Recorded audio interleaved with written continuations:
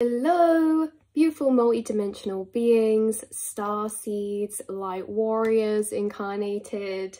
Welcome back, or hello if you're new, to another channel reading and message for you beautiful souls. You guys, of course, you are the multi-dimensional beings. I say this all the time, that's why I greet you that way. You guys are the multi-dimensional beings of the collective. You are connected to the subtle energy realms, past the veils. You're connected to your subconscious mind. You are powerful healers, subconsciously and consciously. You're powerful energy healers, energy readers. You have a heightened connection to self, your emotions. You feel things very vividly, you feel things very deeply, and you notice deeper things as well in life. And we said this as well, you have the gift of noticing. The thing is, you guys, this reading is really pertaining to, yeah, your shamanic and your healing nature. And because it's really revolved around this element that, you know, we have these different groups or these different areas or aspects. You guys being a healer, we have like mind, body, soul aspects. You're energetically healing, your auric field is healing, your frequency is, but this is revolved around this aspect that you have a lot of gifts. You have a lot of gifts when it comes to perceiving deeper into energy within yourself or within others. You have a gift of the mind. You have a gift of being able to connect to deeper realms in the mind or the heart and emotional levels. You guys, because how this is coming through is that with the channel message, got wrote down here like always, but we feel things in all different frequencies. So if something happens, remember in the multiverse, there is every layer of dimensional plane of frequency, a different vibrational aspect of ourselves, all happening simultaneously. And these different vibrational layers are inside of us. They're between the chakra systems. Okay, all of this multiverse of dimensions and frequencies that all exist literally within and inside of you.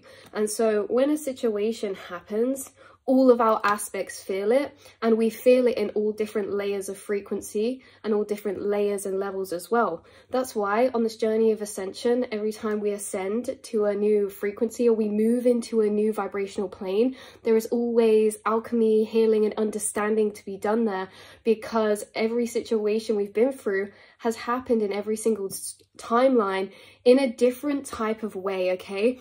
In this way of every single timeline having a different frequency of storyline, the storyline that we can perceive a situation from. So the same situation can happen and it has infinite storylines of perspective and truth in every single vibrational layer. And not only that, but the deeper we go, the higher we go, the more we're feeling the subtle energies that were arisen from a situation.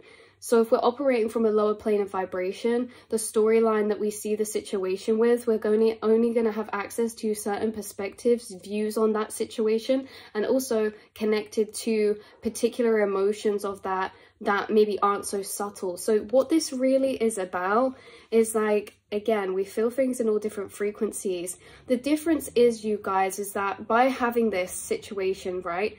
By having this situation where there's multiple different storylines to the same situation, ultimately our body and our vessel is going to resonate or condense down into one of them, meaning one of them is going to be the most prominent in feeling to us. And in this way, it's interesting because we feel things in all different aspects, but the frequencies of a situation can be alchemized in different ways.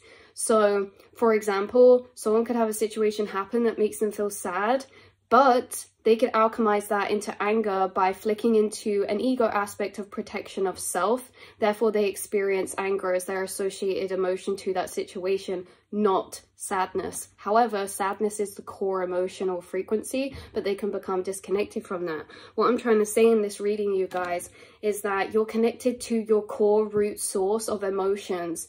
So again, everything happening at all different frequencies, but there is this sense of how emotional responses are filtered through the aspects that we become in operation of. So you guys are connected to your core root emotions and or emotional frequencies. And that's why you understand the self to a deeper level, because we feel things in different layers, as if we feel our emotions, and our emotions are processed and can shift and reform depending on what aspect we're operating from. Okay, and we always flick into the aspect of self that most benefits the self. And we can, or people can often flick into the ego, because what is the ego but the protector? Okay, the ego is the protector. And so by alchemizing sadness or pain into anger, hate, or judgment, things like this, it actually protects the self emotionally. But this is not the core root of emotion. But we get fooled, or people get fooled into thinking, you know, that's their general root of emotion. You guys are connected to the core root of your emotions, meaning that even if energy from situations get alchemized through an ego aspect or through a wounded aspect or a particular frequency, not only can you be aware of what emotions you're experiencing, you're actually still aware of the deeper running storyline of what that is playing out to be. Say something happens, you can have multiple different storylines of emotional experience. This is what we're saying about the storylines, because the ego storylines would be very objective and shifting. Okay, they've done this, they made me feel this way. Whereas there's another storyline that there's so many storylines. You're tapping into storylines from many different frequencies. So although you can be aware of the storyline that you're currently feeling, you can also tap deeper into the deeper storyline that is a more vulnerable layer or level of the self. It's the core root emotions. It's when we get to that core deeper emotional storyline that is closer connected to the self, the inner child, or our vulnerability, right? Our heart space. And so you can see a situation for that, or you can see things as, actually, this made me feel really sad. It made me feel this type of way, and that triggered my inner child and made me feel this way, which is a reflection of situations in my past, right? As a deeper running storyline, you are connected to this. And why this is really relevant is because source being the core emotions, root emotion that you're connected to, you can follow your emotional responses or processes back to their roots, and in this way meet yourself in a deeper, more authentic way, because energies, like we say, can be processed in order for what's best of the self in that moment. So our ego is our protector aspect, like we said, and if it's activated in a situation, it will process feelings into protective frequencies, like we said, sadness into anger or hate. So also you see into others' root emotions. This is the point we're getting to, you guys, is that this is almost as well, it's not, I know we used ego as an example, but it's not just the ego that this can happen with. Many emotions can be filtered into secondary emotions, okay, in many ways for different reasons. But getting back to the core source, this is what you guys are connected to, and to do that, you do in a lot of situations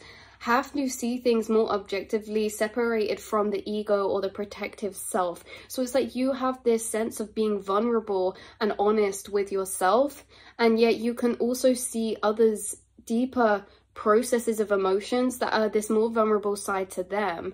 So right, so in this way you understand others to this deeper, more vulnerable level. However, sometimes people can struggle to separate what emotion they're experiencing from its root, and can't see or resonate with the deeper emotional storyline at play. So what this is saying is that you guys are always perceiving people and situations from this deeper level storyline, this more vulnerable level of storyline, authentic level of storyline that is maybe a bit more detached from secondary emotional processings and more about the root core emotions that situations are activating or people are activating, right?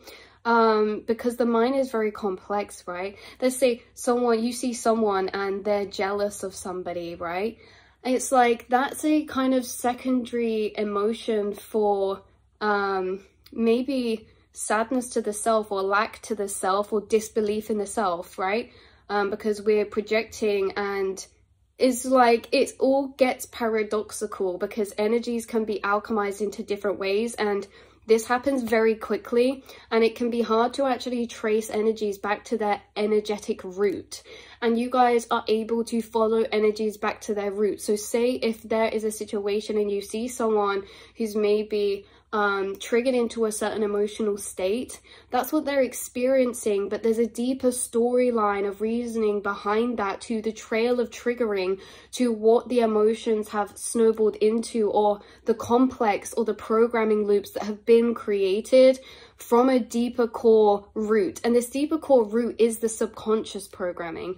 The conscious mind almost reacts and responds and feels things in a slightly distorted way or alchemized way, right, than the subconscious. The subconscious really is the core root, the root programming system, and it can be translated to very abstract when we're in physical situations, yet you can still pinpoint and follow that energy trail back down to the root. You can still see maybe deeper meaning or reasoning, what's really going on behind certain people that they might not even understand within themselves. And that's why I'm saying is that not everyone's going to always resonate with the deeper emotional storyline, because they're not always actually aware of that deeper emotional storyline within themselves. They're either not aware or they're not ready to accept, because it takes a vulnerability to accept and a lot of removing of the ego, okay? Because the ego's like, no, of course I don't feel that way, because the ego doesn't want to be lower than anyone, and it has itself in this mindset of, you know, protective mode. That's why.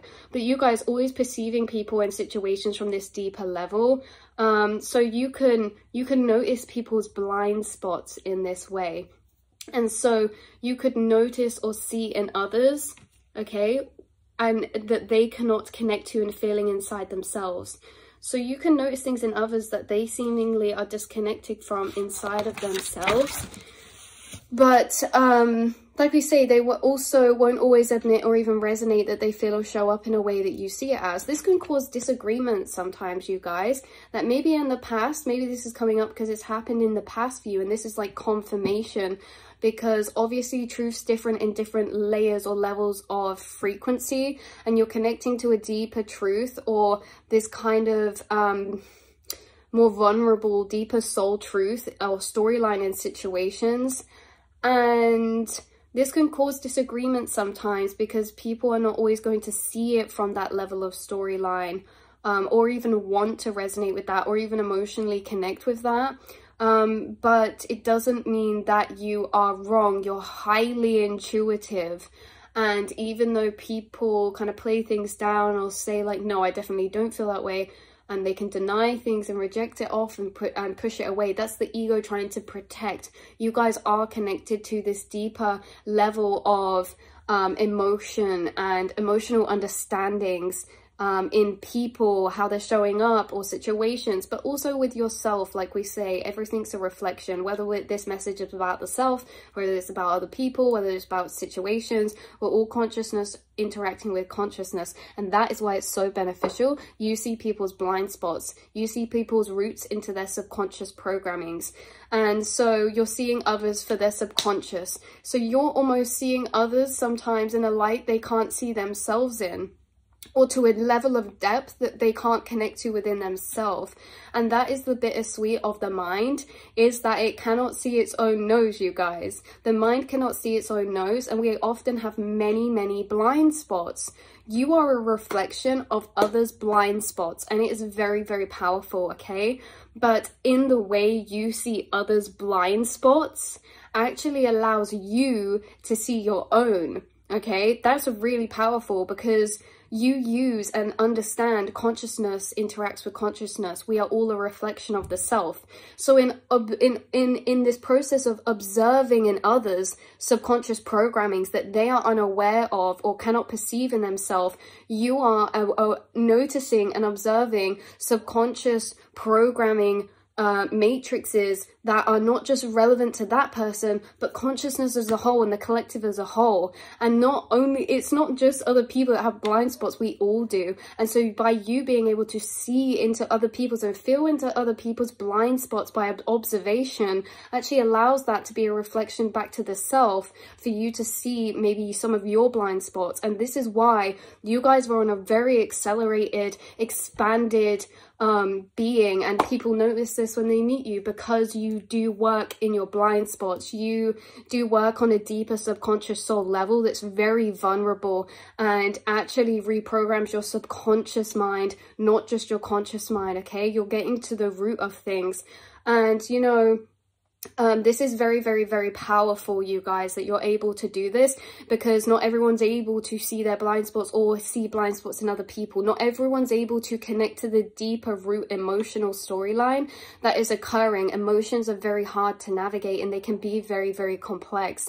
You know, let's say, like we took, for example, earlier, jealousy or anger. Someone literally might not be able to see that any other way than what it is. They cannot see or perceive or resonate with that in any other way than the emotion they're experiencing. No, I'm not sad, I'm angry. That's what someone might say, right? Whereas you'd say, if you were venting to someone, you'd be like, I'm angry, but I know deep down it's because I'm hurt, right? That's the difference. And so it's very, very important, because to the friends, the family you come across, you know, whether you are pointing this out in conversation and having this bouncing growth of conversation with others, of pointing out their blind spots, bringing them to light within themselves. Sometimes people are so here for that. If someone came to me and was like, whoa, do you know what? I noticed this in you or whatever. It's like we can't always take in other people's projections and truth, but at the same time, I'm always open to other people's perceptions of self, because we do have blind spots and we can't always see the self as clearly as we think. And so that would be so beneficial, and I would be welcoming that. But some people, again, the ego wants to protect, does not want someone else coming in and telling them about themselves, because they think they know the self because I am the self. But we can be the self and not connect to the self, you know what I mean? The self being the emotions, self being the subconscious mind, self being your emotional connection to your soul and spirit. And so a lot of people maybe get triggered or offended when we come in and maybe we notice some things. And this is why, as a light worker, you're a healer, because you either trigger or you activate and illuminate in others, and they either welcome that illumination or they don't welcome the illumination. It triggers them, but in a way it still triggers them into this activated reflection. Or we can push away. That's really their free will, you guys. You are not here to heal everyone, even though we talk about you guys being healers and shamans. Is that this is not something that is strenuous. It's something that comes naturally by the way that your mind works and you show up in your reality just naturally as yourself. The things that you notice and observe, right? This is like, you don't have to try to be this healer. It is literally in your blueprint. It's in your blueprint. It's in the way that your mind works. It's in the things you observe. It's in the ways that you operate. It's in the ways that you feel. It's in the frequencies that you radiate. It's in the air around you. You guys, that's why I say it's like not necessarily our job to really drill into people. It's just that these are just light observations that can come up in conversation that are extremely powerfully illuminating for other people. And some of you, maybe you are tarot readers, or you're energy readers, or you're healers and practitioners of some kind. Maybe you guys, it's that you're doing subconscious channeling with others by observing them. So you could have friends or family or people in your reality who you are like a spirit guide for, and you channel with their higher self. What I find is interesting, people channel with your higher self a lot, and sometimes they notice this. Like, some people might even say to you, right, but you come through telepathically very strong. And there's something about you coming through telepathically to people right now, interacting with their inner monologue at a level that has not been before. Like, this is very amplified, this is very strong, and you're channeling with others. What you notice, you go on thought trails about in your head. That is a thought loop of reflection package that then you've integrated into the astral. People also go on those thought trails. So you're almost mapping out the subconscious for specific people, and that is actually changing them, because what you observe changes. Energy that's observed is changed. So if you're observing into people's subconsciouses, this is impacting it in some way, shape or form, because remember, we're all the self. Everything and everyone is the self. There's no such thing as separation. There's no such thing as, oh, I'm messing with someone's mind. No, the conscious mind, like the subconscious mind and the conscious mind, is all one shared space. There's not like someone else's mind and then our mind. Inside, we're all connected, right? It's all the same point of quantum space in the mind. It's just that we sit in different vibrational spaces in that realm, and so we will cross with maybe different energies of people, and some people might be in states of conscious vibration that maybe you don't enter in the mind so much, maybe you don't connect with them in the astral, but in general, we are consciousness evolving consciousness through each other and through the self. So yeah, this is very, very priceless gift that is so healing, because in life we are on journeys to understand the self, i.e. consciousness, and consciousness is a reflection between all of us. So it's a vice versa understanding of self and understanding of others. Okay, that is actually illuminating the corners of the mind that cannot be seen so easily. So you are able to see blind spots of yourself and of others, and by seeing it in others allows you to meet it in yourself better as well. Very highly self-aware, you guys. You see in others what they feel is missing. Right, that came through really strong. So you see in others what they feel is missing from them. You see it in them. And you see the complexities, the loops, the cycles, the programming systems that can be deeper at play that people are unaware of whilst they're operating in them. And I find that really interesting. I find it interesting because it's like, why do we know this if people are not... what? Sorry, that loop really cracked me up. Why do we know this if people are not receptive? It's that this is much deeper than conscious acknowledgement in the moment. There's a lot of subconscious and subliminal work that's going on in this way. And ultimately, you're noticing things in others that they're not always ready to acknowledge in themselves. And that's okay too, because what you notice in others isn't always for their benefit. It's for yours as well. Because remember, by seeing others' blind spots, we see our own. So the things that you pick up in others, you know, it's really separate to having to intertwine with their journey. It's really separate to if they listen or not. It's really that we gain so much through others, whether that impacts their journey or not. We can take it for our own, you know. We can see that as a reflection of self. We can utilize that information in a deeper way, which you guys do. So yeah, that is the reading for you, beautiful souls. That is what is coming through for you. I'm going to pull one card out of here to clarify your message. Ooh, that one like jumped in the air. Inspiration. Begin now. You guys, wow, look at this fire energy that you're integrating through your crown chakra. This is life force energy, phoenix energy, swans. Oh, do you know who you guys have also been working with? We're gonna have to leave that for another reading now. Aphrodite's been coming through, and so has Bridget. And there's certain animal spirits they're connected to that they have been bringing through to you. And color frequencies too. Look, this dark green, these like autumnal oranges, whites, this kind of wintry autumnal energy, but also like this bright light of fire or igniting. And also like crystals, like I haven't worn this crystal in ages. It's beautiful and it just feels so ignited to wear it. I'm pretty sure this is orange calcite, I don't know. Anyway, 18, begin now. There's many things that you are going to start beginning. Direction wanted to come out with bottom deck energy already.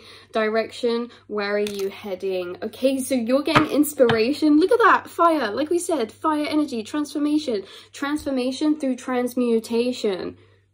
Transformation through transmutation is what's happening in your energy right now, and it's creating inspiration for a new direction or progression through a particular direction of energy. Wow.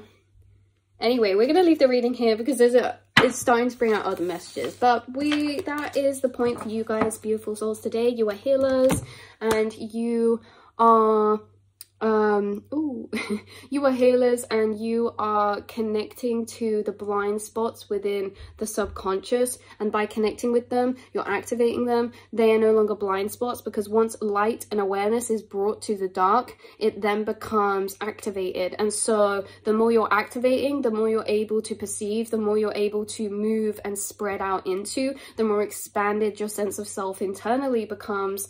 So the more corridors you're walking in and activating, the more space there is internally, and you're creating this beautiful sense of expanded self within that is creating frequencies that are very encompassing, everything all at once type of energy, connections from here, there, everywhere, like that are very expanded out on this big framework of understanding. So I love you all so much. I can't wait to see or speak to you all in the next reading. I'm sending you all the love, all the light energy in the astral, and I can't wait to connect with you guys in the astral as well, my beautiful soul tribe. And I will see and speak to you all next time. Mwah.